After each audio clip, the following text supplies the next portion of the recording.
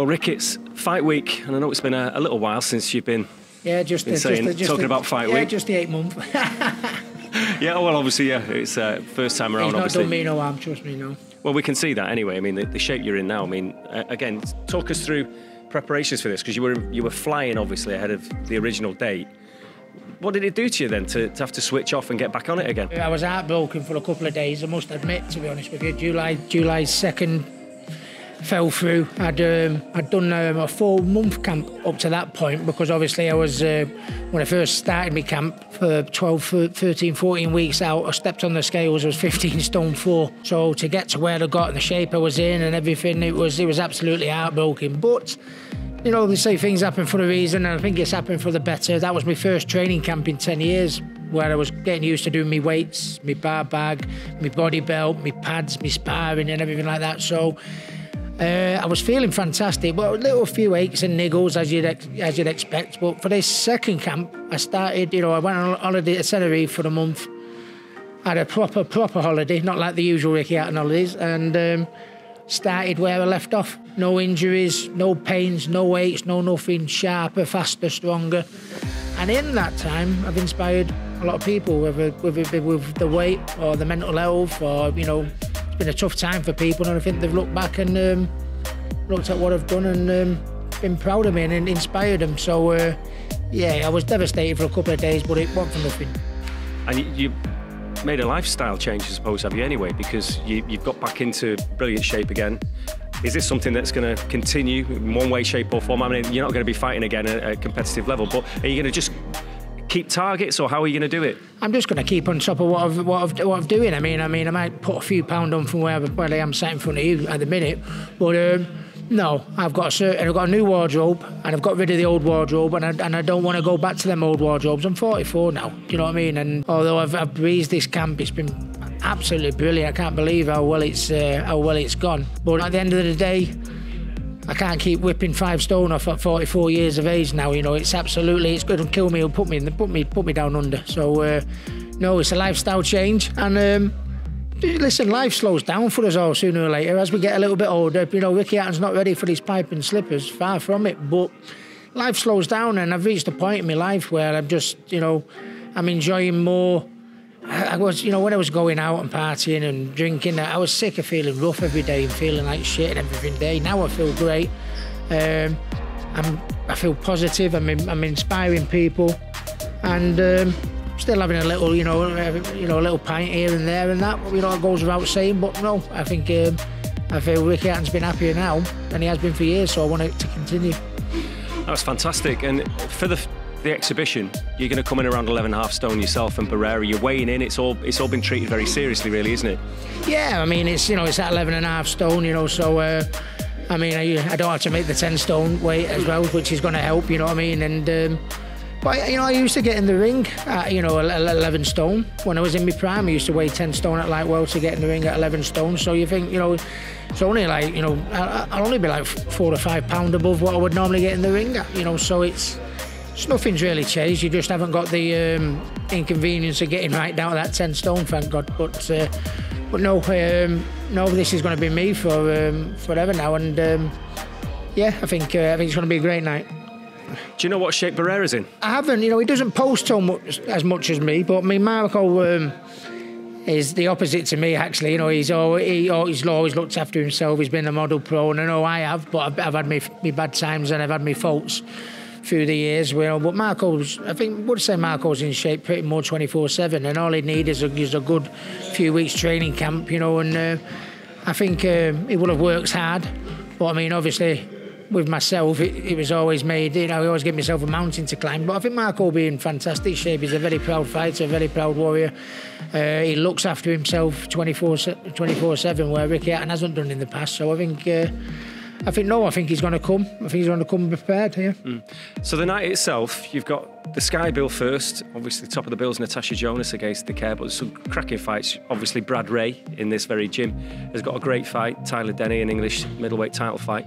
other top fights in the card, Dalton Smith and everything else. So there's that bill first, and then everyone hangs on to see the Hitman again. That's the plan. It's the boxer promotion first, and then my promotion. Then we come on to finish the night off. So it's going to be a great night's entertainment and a great night's boxing. To be honest, Natasha Jones is going for another world title. Fair play to her, absolutely brilliant stuff she's doing for Liverpool. Brad Ray in his English title fight, first title fight against Tyler Denny. It's a good fight. I think these two are better than English title level, to be honest with you. I think they're worth even more than that, which is a bonus for fight fans. But Brad's training has gone absolutely second to none. I'm pretty much palling up with Brad side by side in training, and got the good game plan sorted, and that's going to be a great fight. You've got Fraser Clark, big heavyweight on the bill. Got Smith, who's on the bill. And then Ricky Hatton. Well, not Ricky Hatton no more, but no. We got me to finish the show off. I think it's going to be a sensational night, and I really can't wait, mate. Yeah. And what's it going to feel like then when you hear Blue Moon again in your arena, as it was known back in the day? People may see me as a toughie, but I'm a bit of a fucking crier, to be honest with myself. It would take a lot, but I always used to get emotional when I feel the crowd, and because it's not been 10 years, and because of what I've been through in that time space, it will be very, very emotional for me. My mum and dad will be at ringside for the first time in 18 years. Well, I suppose Costa Zoo was the last arena fight before the Sinchenko one, wasn't it? So it will be very emotional. I've gone through a lot in my life. Great times, bad times, but the good times are back. And to be honest, Ricky Hatton's never been happier. I'd love to be able to turn the clock back and go to Vegas and lift world titles, but Ricky Hatton in himself mentally has never been better than he is at this minute, and I'm just looking forward to put a good show on like he always did. Yeah, you mentioned Fraser Clark there before. I didn't realise anyone liked Only Fools and Horses more than you.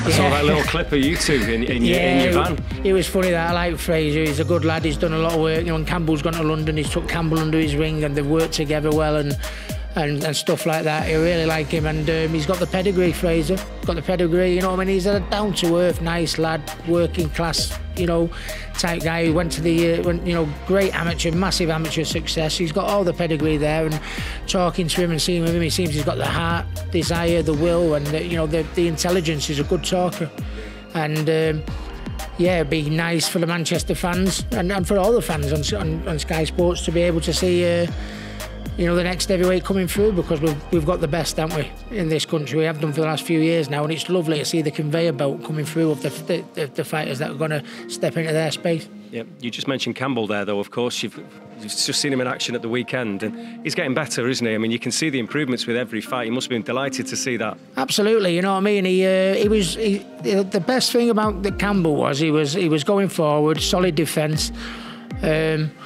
And his punch placement, normally, he'd throw that many punches. I think he's always started off great in his fights, but he's not been able to maintain it because of that Hatton red mist that sometimes, sets in, so but he knows. We've been telling him for the last couple of fights, and I said to him, listen, you're starting off well, you're making mistakes, but you keep making these same mistakes. We keep telling you keep doing it. We want it put him right this fight. And he did. And peach of a left hook to the body, and it was his punch placement. He didn't get close to his opponent and then just go whack, whack, whack, whack, whack like he previously does. He got close to his opponent, sit, whack, and that's what me and Matthew want, more from him. Yeah. Where did those body shots come from, eh? I don't know. Yeah, I think he hit him with one of them when he was 15. Don't tell his mum Claire, but I think that's where he might have got it from. Pat Barrett did it to me when I was 15, so I did it to Campbell, and I tell you what, it did me good. And it didn't do Campbell good the other night. Didn't do Campbell bad the other night. No, it was a great bill, and obviously Pat was there with Zelfa. It didn't happen for Zelfa, which was a real shame, but it was a brilliant bill for Campbell to be a part of. And I tell you what, I think you'll agree with this. If you ever want to show him a fighter to have a look at and try and take a few lessons off, Bivol, my God, that was some masterclass, wasn't it? Yeah, Bivol, you know what I mean? He's, I think everybody, his fight against Canelo, everyone went, wow, what a great performance, how mature, you know what I mean? He counteracted everything Canelo did, and for someone as good and versatile as Canelo. But everyone said, well, maybe he was too big, maybe Styles made fights, he just had the style to beat Canelo. no, he was great again. I think he's going to be one of the best pound for pound. Certainly is. Deserves to be one of the best pound for pound already. I think he'll probably even get better. And it's brilliant to watch. And back to Zelfa, you know what I mean? He showed so much heart.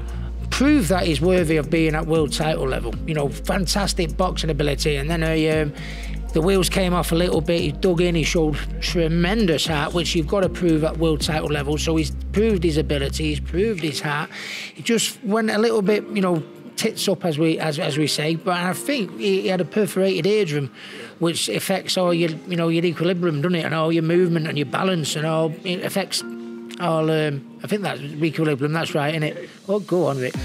But no, but you know what I mean. It affects you. Do you know what I mean? And that might be the reason why he fails to start. But it doesn't need me to tell Zelfa. Pat will know as well.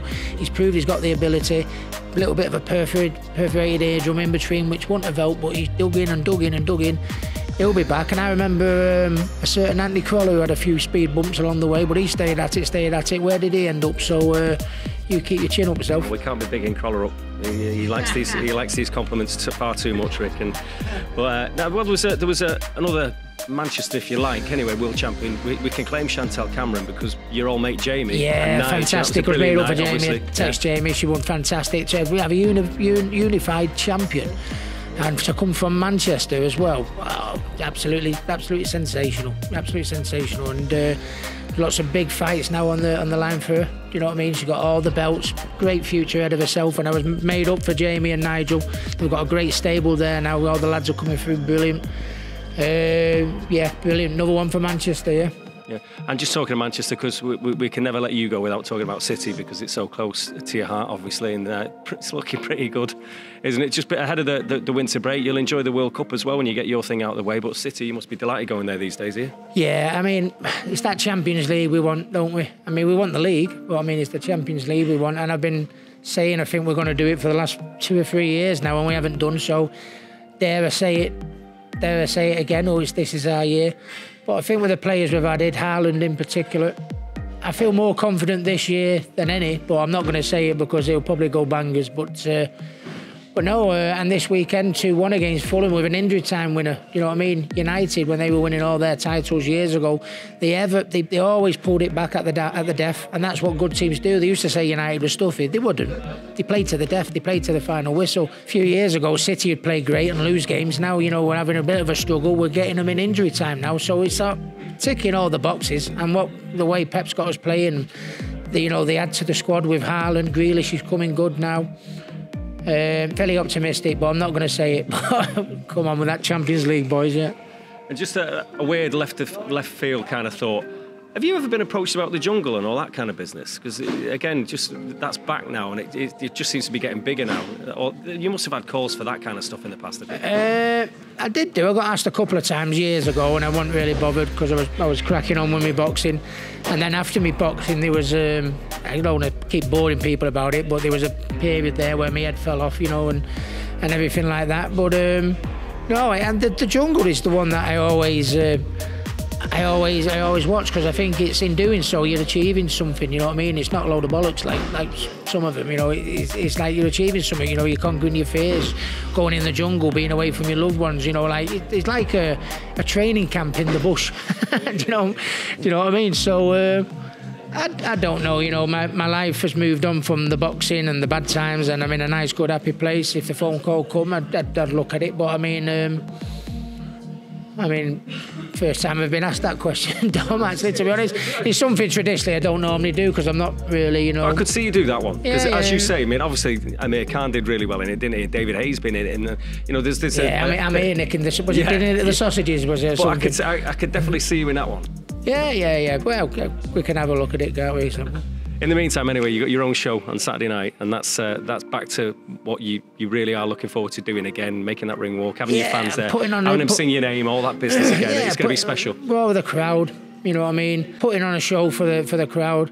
As I mentioned, I think what I've done is inspired a few people, bearing in mind my age, the shape, and what I've come through to do what I've done, so that's another plus.